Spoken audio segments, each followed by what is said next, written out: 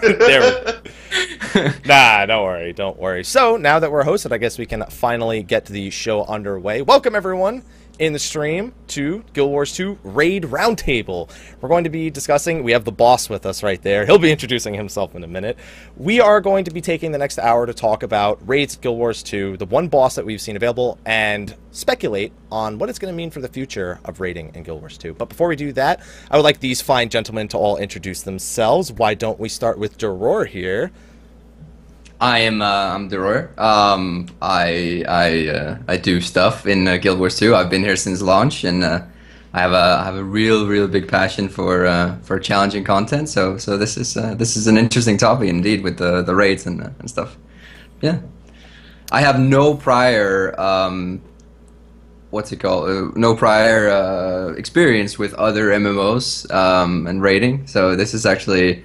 I've tried or I played Guild Wars 1, I played Guild Wars 2, and that's about my MMO experience. Yeah. Bodydoc, why don't you give us your introduction? Most of you know me as a RNG Jesus, hardcore Guild Wars fan. 7 years PvP hardcore player in Guild Wars 1 as a monk healer, and when I joined Guild Wars 2 since alpha, the beta. Actually, I missed a little bit the healer, and now with the druid, my prayers have been heard, and guess who will be back in game? You. And of course, I'm going to use my druid as a healer. The dream is real. Thank you. The champ is back. Champ is here. And Teapot, why don't you tell them a little bit about yourself? Hello there, everyone. I'm Mighty Teapot. I enjoy dank memes, and I make interesting theories about Guild Wars 2, like I prove the world is flat and stuff like that. And then I dabble in lots of random stuff as well on Twitch, and that's it. That sounds almost like a dating website. I enjoy dank memes by the beach. Raise your daughters. I think you'll find we're a good match, everyone here. And I am Mr. Happy1227. I'm actually coming into this as someone who has always had an appreciation for Guild Wars 2, what it is an MMO. I played it on and off for the past 3 years. But I'm coming in with more of an outside perspective. I've raided in plenty of other MMOs. I do world progression in Final Fantasy XIV. So raids is something that are near and dear to my heart. So I'm glad that we have this afternoon, about an hour, to discuss these things. And you guys will probably be educating me a little bit when it comes to these exact things, because you guys are the experts, especially after introductions like that. Well, okay, we may be setting things up here, but all right. All right, so let's just get right into it. Raids, something Guild Wars 2 has not had in 3 years. We've had fractals, but now we have raids. And we have dungeons, which are now getting obsolete, but that's another thing. Yeah, we could talk about that another time. But going into it now, we are following up, you know, those who came before us. Thank you, Shaq, by the way, for running the show for the past hour. But so let's just cover real quick. What did the beta give us access to in terms of raids? It literally just gave us access to the first boss. We don't actually even know if there's going to be anything before it. I think we just exited the host mode. Oh. Yeah, rest in peace. Anyways, oh, no. That's fine. Wait. All right, don't worry about it. Don't worry about it. I'll keep going. Anyways, we don't actually know if there's going to be anything prior to the boss event, if there's any leading up or whatever. But we basically only got access to that single boss. So yeah, the Veil Guardian and the three considered trash mobs prior to the Veil Guardian. They're considered trash mobs in the regard that they teach you the mechanics, not that they are actual trash. They're still legendary, but they're not the actual boss. That's what we got access with to. the Veil Guardian, who here got to test Veil Guardian? I didn't. I did for a short time. We had this horrible scenario where we were so ready, and everything just bugged out. And once we finally got in and we got to the Veil Guardian, our raid leader he disconnected, and we were like, okay, we'll try with 9 man now. And like for every time we lost a man. Like it just disconnected one man at a time. So like, That's hardcore. That's a real Yeah. interesting raid mechanic right there. Yeah, it was horrible. It was horrible. It was fun trying, but we didn't get to complete it because we didn't get to enter it again afterwards, unfortunately. What about you, T-Pop, Bodydoc? Either of you two get to try the raid in one of the recent beta tests? Yep. Managed to got a group, pre-made group, all hyped up, and we managed to get it down to about 40%. Yeah. Although actually, if you look at the fight, our DPS wasn't even close to good enough because it phases twice, and we would have failed miserably. He would have just got to the enrage time, and we would have got wrecked. But yeah, it was a lot of fun. The mechanics they didn't actually get old. It was very enjoyable to do. And what about you, Body? Oh, I managed to join immediately with the pre-made group, and our pre-made group actually was pretty concentrated, and we managed to figure out how to kill the trash mobs or the trash bosses or the core guardians before the Veil 1. And in the moment when we hit the Veil Guardian, of course we wiped in the first try, and the raids crashed. Sad story. Seems this is an unfortunate theme that seems to be. It's like the best teaser ever. Like test it for a second. You can just taste it. You just get a little poke, and then you're out. Like you gotta wait. You gotta wait now. But Just charging on him with the Monday, sword. on Monday when they actually ArenaNet extended the period of testing the raids, I managed to reach the Veil Guardian. Of course, without organized group, it was pretty hard. We're dying and dying and dying. So I'm preparing a few friends to organize and beat this Veil Guardian or the boss that we're going to see, or the bosses that we're going to see in the future, because I believe it's not going to be only one. It's not going to be, just the Veil Guardian. No. Well, we could spend the entire podcast talking about Veil Guardian's mechanics. Luckily, those who came before us did an excellent job of discussing the different mechanics of the individual Guardians and how they work. Definitely. Again, thank you guys. So let's use that more as a ground to speculate on what this could mean for the future of Guild Wars 2 raiding. We got to get ahead of ourselves whenever there's new content and start thinking about what we don't even have yet. So, mechanics and DPS uptime, limited. You really have to pay attention to these things, and you can't just dawdle around and dodge everything and expect to get a kill. Are you in agreement with this? No, I completely agree. There's the... Now, we saw a couple of succeeded attempts, a few. I don't actually remember how many, but we saw a few, and they were all quite organized. They were all quite, their team compositions were interesting in that they were very different from what we've usually seen, with like the use of a druid and revenants and stuff like that, which is really good. I love Revenant, so anything that can promote the use of a Revenant is perfect to me. But I'll yeah. level a Revenant for you then, Durar. I'll make sure I level it this Friday when the expansion launches. Yeah. So it seems that the thing that you're talking about the most is their good communication. So this being the introduction, are we thinking what level of communication are we thinking here? Bodydoc, you seem to be pretty interested in talking about communication with your history in the series. Yes. The communication is going to be so important, and I can compare it with my experience in Guild Wars 1 when I was doing GVGs with my friends, and you need a pretty good organized communication. So I can compare the raids with the GVGs from Guild Wars 1 as a part of communication, of course, and without good communication, because if we see in the future raids bosses that needs conditions, that needs damage, that needs some different tactic, and especially for the heals from the druids or guardians, I also believe we are going to see guardian healers in the future in the raids. So we will need a good communication, and I believe also that even the pre-made parties will try to organize themselves to get voice communication somehow, no matter what program they're going to use. I believe we're going to see that. And of course, from the beginning of the release of Guild Wars 2, that's the main point, to party with others, to communicate, to become one.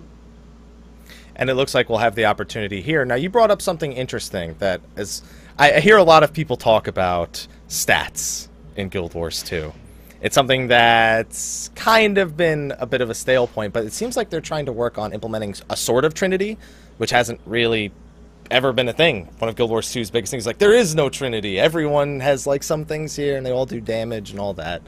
That's discussable, or yeah. We'll discuss it a little bit more. I see you're getting excited for this conversation right now. I mean, for example, just real quick, the Veil Guardian has 3 other Guardians that are both part of the fight and beforehand. Blue guy requires you to be able to strip boons, which will require specific abilities. Red guy requires conditional damage, which will require specific gear and weapons in order to do. And the green guy, you know, damage, group healing. All these things are important, and these are pretty standard to MMOs. Teapot, since we haven't gotten to you yet, how do you feel about Soft Trinity entering its way? And more importantly, even though I know Dorora is going to comment on this after, is the Zerker meta dead?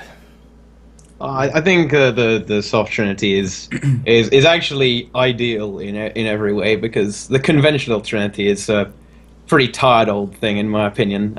Some people do enjoy it, and I think it certainly has its place.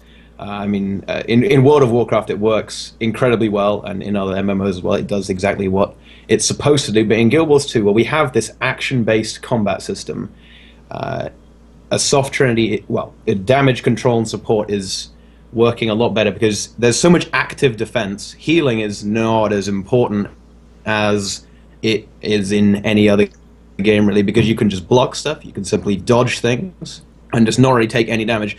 And actually, I think that in the future, people are going to be able to do these raids with complete damage and no support at all. I think it will be possible. Well, at least the Veil Guardian. I think the Veil Guardian, when people have really gotten the mechanics down, they'll be able to do it with just full DPS. And that means that, to answer the question, the Zerker meta is intact for now, because, I mean, the way I see the Berserker meta, Zerker is obviously the type of armor with your power, precision, and ferocity, but it does extend more to only damage is really useful in PvE content. That's what the Zerker meta means to me, but what do you think about that, Doraya? I think that's fair. Real quick, I'll comment on that, because I already know conditional NGs.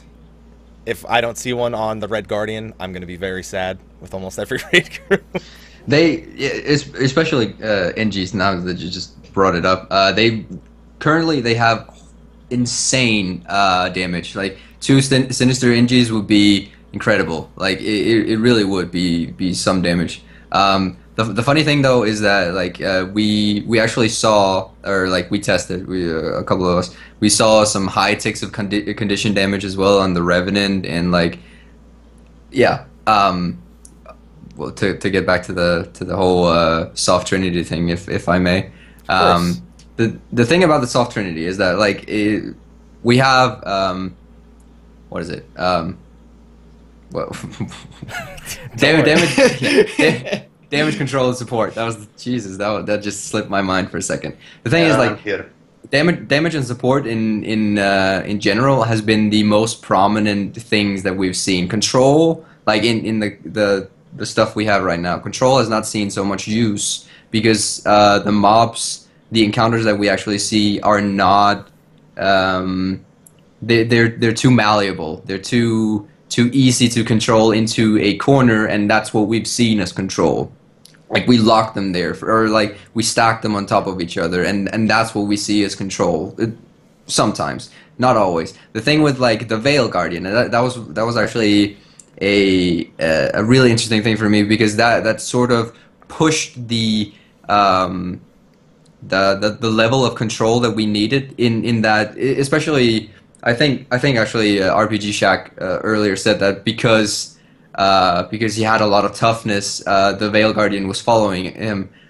We actually saw that because we were running a lot of high damage specs. We saw that it was basically just the raid leader that was getting targeted by the Veil Guardian, and so that level of control where you're maneuvering him around the map, because we have the mobility of the boss in a whole nother level than we usually have seen. It creates a lot more a lot more what's it called, engagement into the action-based combat that we see, and which is so heavily ingrained into Guild Wars 2, and I think that is a really, really good thing. The other bosses that we've only seen teasers of, I like, as early as like 2 hours ago, there's a new blog post with the other I think I forgot her name. It's a speculative name, anyways. But there's this huge engineer Norn with a flamethrower or whatever, and she's actually standing on a platform similar to the Tongue Boss and to the Veil Guardian, where you cannot get around this mechanic of mobility. Like you have to work around it. You have to actually control the boss to a certain degree so that it's in your group's favor. And I think that's going to be a really, really interesting play to see. I think that's going to add a lot of play to the higher skilled players, if that sentence makes sense. But yeah. No, it makes sense. When more content comes out, you have to kind of approach the game. You have to learn and be able to adapt, and that's always been a big thing about raids. As somebody who gets into them a lot, I was excited watching the Veil Guardian footage, a full kill footage, because they were never just standing in one place. There was coordinated knockbacks of ads. There was split damage between the different responsibilities you needed during ad phases. There was constant adjustment required because 2/3 of the arena was covered. It was all good basic things that raids need in order to encourage adaptive play. Adaptive play also comes with, as I said, party composition. Mm-hmm. So we've been talking about the Zerker. It seems they want the parties to be more adaptive to every boss. You can't just be, oh, I play Zerker and that's all I play, or I just play tank and that's all I play. It seems that they want people to be more adaptive with both the weapons they use on an individual boss and the armor that they wear and the actual role that they try to fulfill. So enough damage, enough heals, conditions, boon strips. How are people going to attack? People are going to have to get used to being able to play multiple specs. Is that something that you think is right for raids, or do you think that people should be allowed to have a play style and a preferred weapon, and that's the way that they approach raiding? I can take this, or you guys feel free to. Doc, T, either of you want to get in on this? Yeah, I can say something about that. I cannot agree completely with that they're going to make us to play a certain class or certain specs, because each class can be a part healer, a part condition damage dealer, and a part berserker. So I think it's more a personal preference here what you're going to play.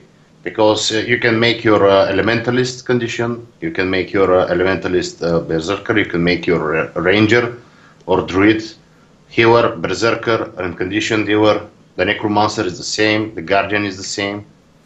So we have the option, they give us the option, and we have to choose. That's our decision, what we are going to run. And if you prepare few characters, with different, for example, if you have a necromancer condition with elementalist damage dealer and druid healer, and when your friends gather or pre-made party and they need one healer, you're going to be okay. I can switch right now. Just give me one moment, and you switch directly from condition to healer, and here we go. No one is saying, okay, you have to play only healer or you have to play only condition. And that's why you're going to experience a much bigger part of the game itself, which I respect and I like. What do you think? It's good to be able to be flexible. Yeah, I would agree with that. I would agree with that standpoint. I don't think. Well, I hope they don't set up raids in a way that it ostracizes certain professions from being considered viable by the player base, because there is a certain negative stigma against certain professions right now, and hopefully raids will abolish that and everyone will be able to be viable. And as Bodydoc very correctly pointed out, it is, in a lot of cases, it can just be as simple as you can switch your gear and suddenly you are equipped to deal with another type of encounter, and that will set you on your way. Personally, if I can take the personally, I think that we're going to see a shift. It all depends on every encounter we see. Especially if we take the Veil Guardian, for example. Elementalist did not see much. I'm going to use the word viability, just because most of their highest damage skills were very AoE based. They were very what's it called? I'm gonna stationary or whatever. It was located in like the meteor shower or whatever. Yeah. And as long as you have to keep the boss moving, they're gonna get out of those fields. You're gonna lose damage in that regard. But if we see, and I'm thinking that could be a real big possibility, if we see on like the tongue boss, like what we expect to be the last boss, that he's actually stationary, that will switch that completely again. It's all about the encounter, obviously. It's always about the encounter. Yeah, as someone who's done world progression, I've had to have a lot of conversations about efficiency. You know, what classes, or in this case professions, are most efficient. And even if it's doable with other professions, it's really going to be all up to the mindset of the community. If the community says, no, this is what's best, it's hard to break even the people who want to play something different. They kind of get shoehorned into, well, if I don't play this, I have far fewer people that are willing to play with me. And that's always a concern with raiding with me. I'm hoping Guild Wars 2 doesn't fall into that. I'm sure there will be some optimizations. People say this is hands down the best for this encounter, the exact professions with this exact spec. But hopefully the raids are balanced to the point where if you don't care about what those people say, you can still get it done with the profession you enjoy playing. I am of a somewhat similar opinion. It shouldn't be that you have to max out everything. You don't necessarily, like we saw the Veil Guardian completed with, like, I think it was a cleric's druid. I'm heavily speculating that clerics will not see much use in the higher skill, because healing. They've said that they're changing the healing coefficients, and if rangers actually need to be useful doing other things, like in the time that they're not healing all the time, we will see zealots, for example, which is power, precision, and healing power. That would be an amazing combo, because that way rangers could see a lot more use both on the damage side, and we could get the boss down faster. We could still keep people alive. I'd much rather see that. I'd much rather see like focus on the damage still. Like not to say that people have to go all full elitist and meta, but no, they have to roar. It's all, You're not allowed to tell them they're not allowed. It's mandatory. How dare you? It's really cool when it happens though. Like when you can beat the timer of 8 minutes in like 5 minutes because you have that team comp. Like I feel that is a lot more prestige to it than just doing it. Just doing it. Just doing it. Yeah. I like that. Yeah. On that, I think we're agreed, Roy. And we already saw people beat the boss with 110 left on the clock, and that was with. Well, I mean, I don't know how long they actually had to do that, but I think it's 9 minutes. I think that's in ranges 9. I know. I was mainly referring to how long they actually had access to raids, because with all the downtime and stuff, I'm not sure how long they were attempting it to get it to that. Does anyone know?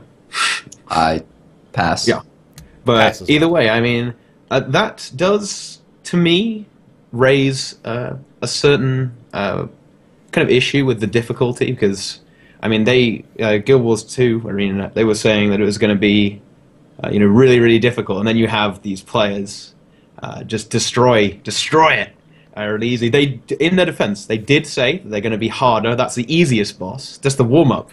But I don't know, I'd like to hear your guys' thoughts on if ArenaNet are underestimating the player base somewhat in regards to the difficulty, the content. That is a really good question. I think it's hard to answer. Like, if you ask someone who's really hardcore if they're underestimating it, the answer is almost always yes, because they aren't the least common denominator when it comes to the community. And the question is, what part of the community are the raids being developed for? Are they being developed for the average player who, you know, it feels like an adequate challenge, something they can eventually overcome? Or is it for the hardcore where, yeah, it's something they'll overcome, but the average is going to find it nigh out of reach? So I feel like that's the question. And also, are there multiple difficulties? Are they doing multiple difficulties for these? There's not going to be any hard mode or anything. It's just Not yet. Not yet. Yeah, not yet. Not yet. Level 50 for, can they do it like fractals where they eventually add instabilities to it? I wish they would. Oh. That would be funny.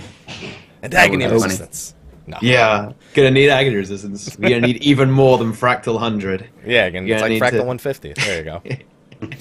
I don't know, like to a certain degree, and it's not it's a sort of a frowned upon opinion to have, but like ArenaNet is somewhat inclusive in all of their content, and it's a big scare for a lot of people who've been looking for hardcore content with the raids to think about the prospect of them being too inclusive again.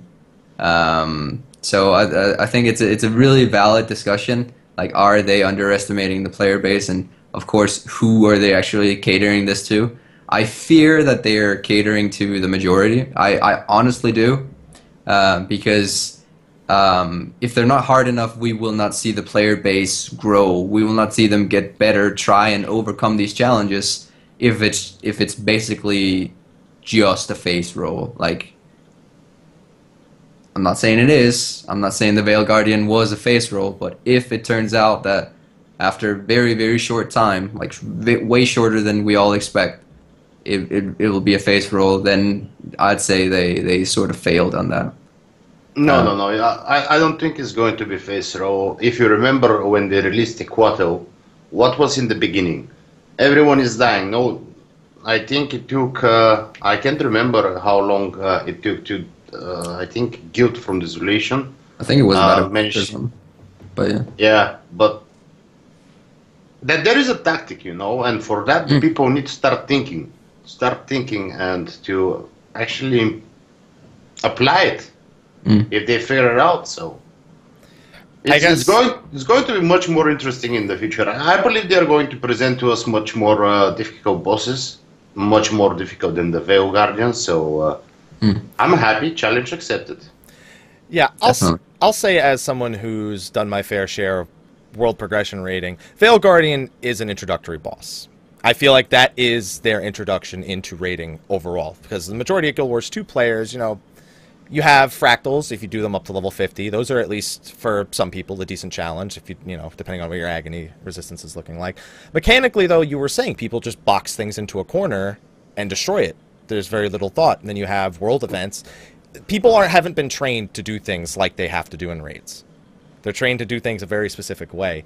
And I think Veil Guardian, while it's not the most mechanically difficult fight, within the context of Guild Wars 2, it's looking like a nice introduction, something that will get people in the door and interested in raiding, which is something you need when you've never had this content before.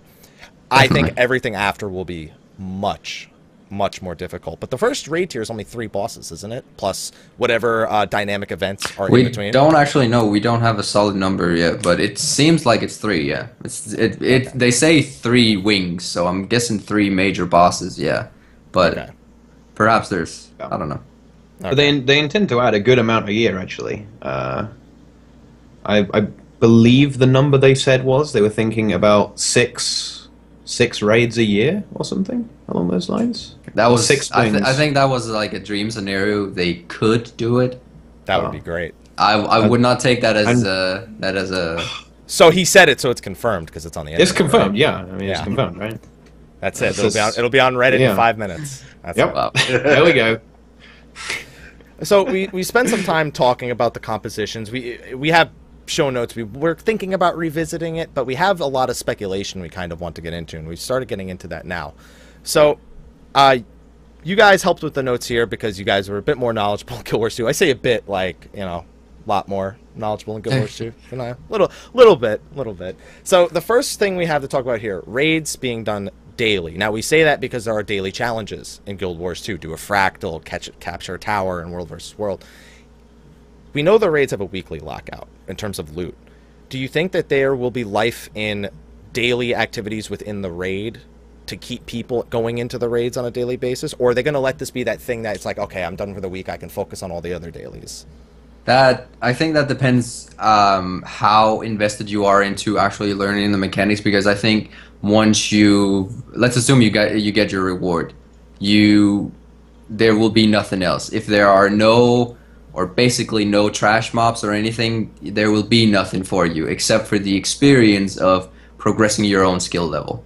And I think I hope for dear life that is going to be available every day. Like, that it's not just going to lock the entire raid off. Like, I want to be able to help my friends out if that's what's needed, or I want to just practice it with a group over and over and over again, even if I have completed. I hope for dear life that's a thing.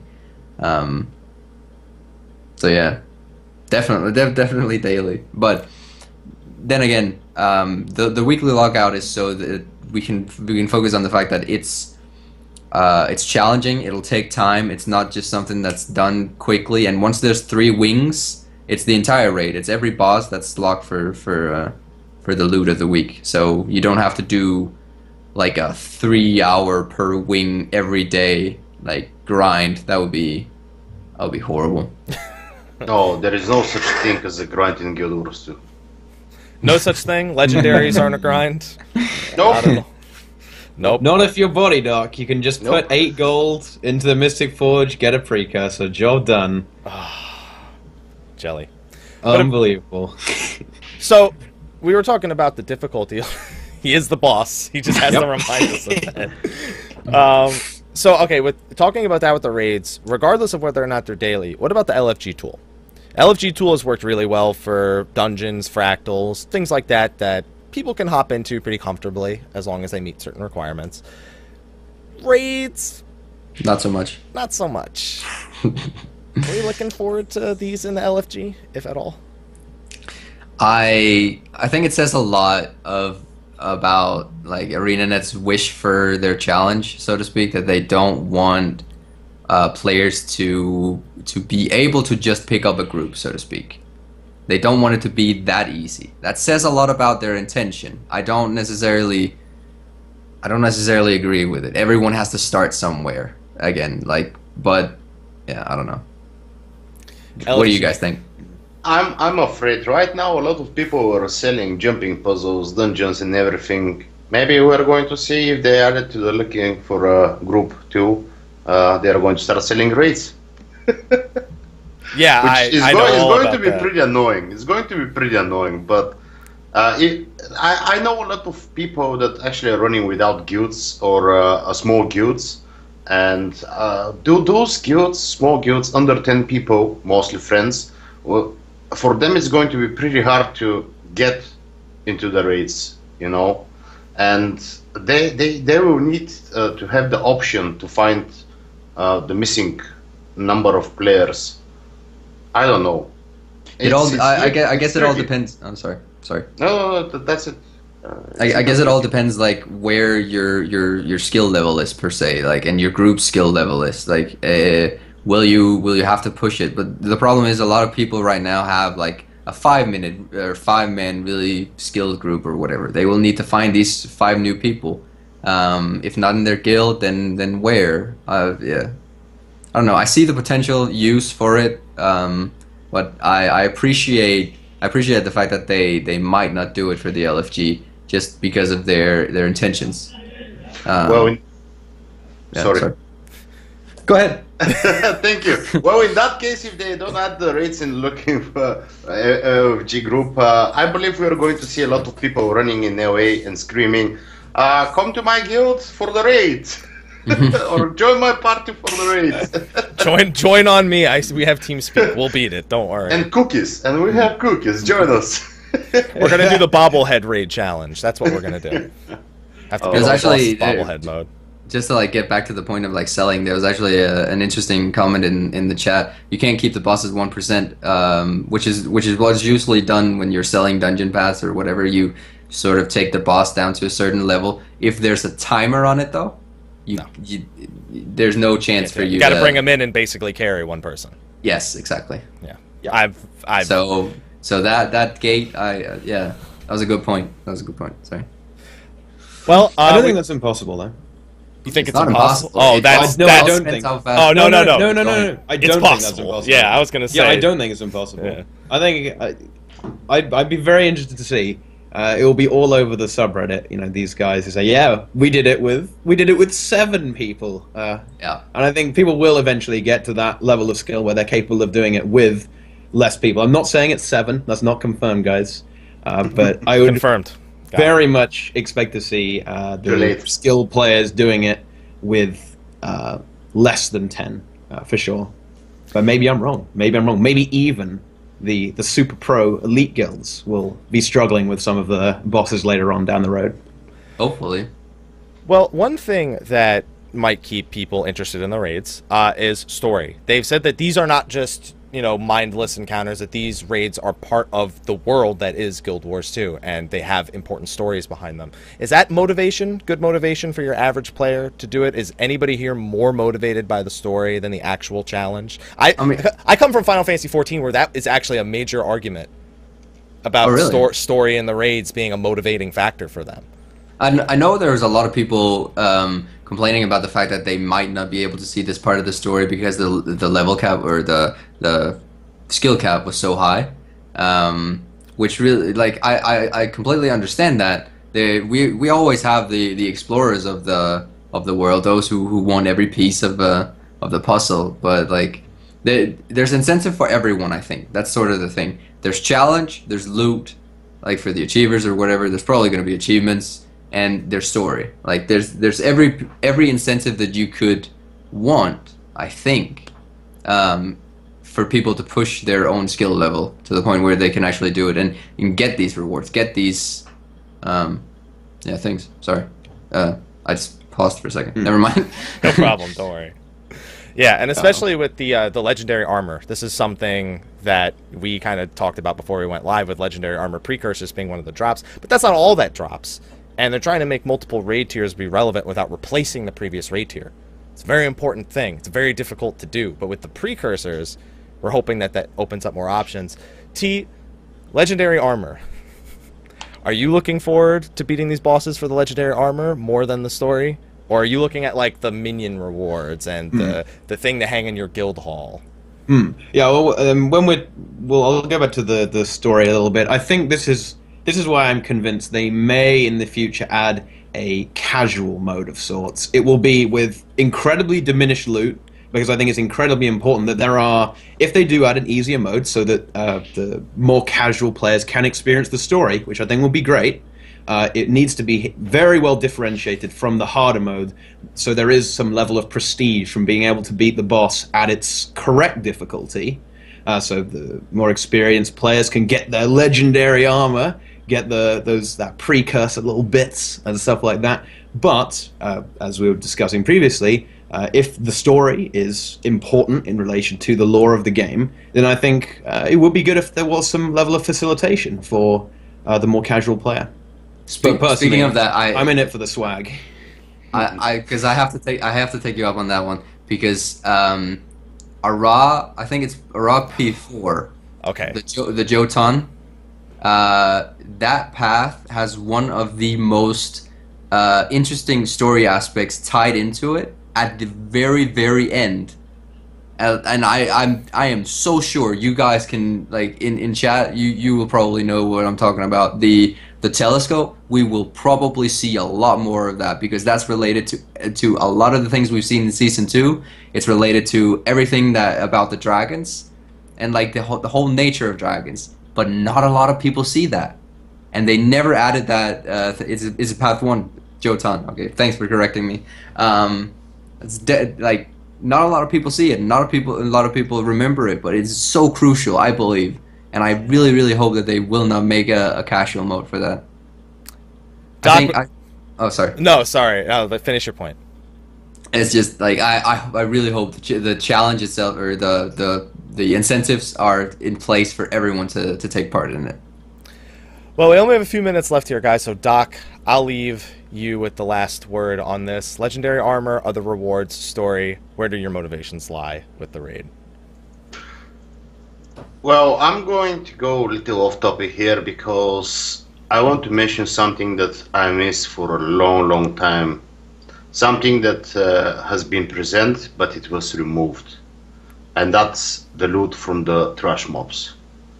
Especially, we don't get loot, or at least we get small loot from the dungeons, from the fractals.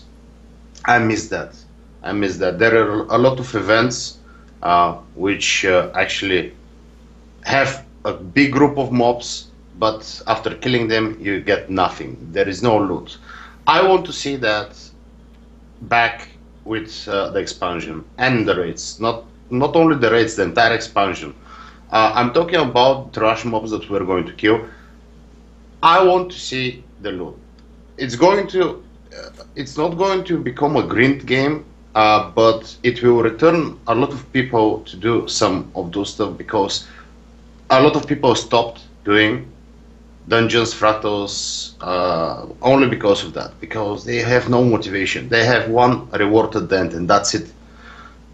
It's going to be nice to have something, aside from the legendary armor when we are doing the raids. And for example, at the end of the fractals, when the difficulty goes up with the fractal level, I hope to see something like that, progressive in the raids. We're going to get the legendary armor at one point, but in between, to get something with the legendary armor, or maybe till we get to the legendary armor to get the part for the precursor, maybe crafting, or something connected, or a reward to make us happy for the guild hall, for even, why not a skin? It's Guild Wars 2. We got to have more skins. All the fashion wars. Fashion wars. Fashion wars. Don't worry. Something like that. Something like that. Don't worry. We have fashion wars. I'm used to fashion being a thing. Don't worry. Well, guys, that's all the time that we have here. We got started a little bit late, but the raid roundtable discussion is not technically over. It's just we are done for this part. There's still one more going on, so be sure to head over to twitch.tv/GuildWars2. They are going to be hosting the final set of raid discussions that are going on today. But before we wrap up, I want to give everybody here, especially the boss over there, the opportunity to shout out their social media, where they're streaming. !hosts in the chat will also give you their Twitch information, so you guys can go throw them a follow. Teapot, why don't we start with you? Where can they find you at? Hey, you guys can find me on YouTube, youtube.com/MightyTeapot. The link just got posted in chat to my Twitch, and you can see the schedule and loads of other information there. And finally, you can follow me on Twitter if you like dank memes and random updates. Started with dank memes, ending with dank memes. Oh yeah, and that's at MightyTeapot on Twitter. So if any of that stuff sounds good to you, please follow. And thanks very much for watching, guys. Doror, where can they find you, my friend? You can find me on Twitch. The link is obviously in the chat, and I'm mostly on YouTube though. YouTube/Deroyer Gaming, or you can find me on Twitter, of course, in the little handle here. I hope I'm pointing the right way. No, you did the second. Deroyer Gaming, yeah, Deroyer Gaming. So yeah, that's where I'm hiding. And Bodydoc, finish it off, my man. Okay, I'm going to make a nice finish. /Twitch TV/Bodydoc. With now C. hosting MMO Inks. With C. And yeah, you're welcome. I'm streaming almost every day from Friday, where, of course, like everybody else, expansion. And I'm focusing on making gold. That's it. Making gold. Making gold. It's a good goal. He's a good goal. He is very damn good at it. Links to my Twitter and YouTube you can find on my Twitch. Thank you. And I am the final host that, well, you guys are the only people left are the ones here already, so you know where to find me. Because they went on and they hosted the next one. But if you're here from the Guild Wars 2 channel and you're here in our chat, Mr. Happy 1227, Twitch, Twitter, Facebook, and then on YouTube it's still Mr. Happy 1227, but the link is Xehanort 1227 because it was 16 and like Kingdom Hearts 2 at one point. So that's where that is. Thank you everyone for joining us. Hopefully you enjoyed this little raid roundtable. Go show some love to the next to MMO Inks that is where they are now, or over at the Guild Wars 2 channel. Thank you everyone for coming by, and normally I say we'll see you next time, but I don't know. That's everyone here will see you eventually. We'll go with We that. will We're see going to you. see each other. See Yeah. you In the on mist. Twitch. In the For mist. Yeah. Mother Russia. For Mother Russia. Listen to the boss. All right. Well.